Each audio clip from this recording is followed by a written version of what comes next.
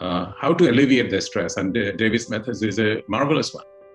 And this is established on that part that is, expressive writing. Writing, he basically makes an environment where people find that it is not a difficult process.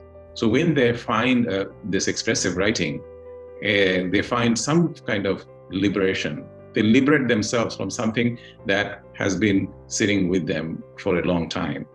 And especially, it's not a one-way process though. Stress compounds the illness. It is also an illness that causes more stress. So it's a feedback process. Where does it stop? I think this is an instrument which disconnects the two. And so I joined some of the sessions that David conducts. And we did similar exercises, and I found them to be a great thing that he has it going at the time.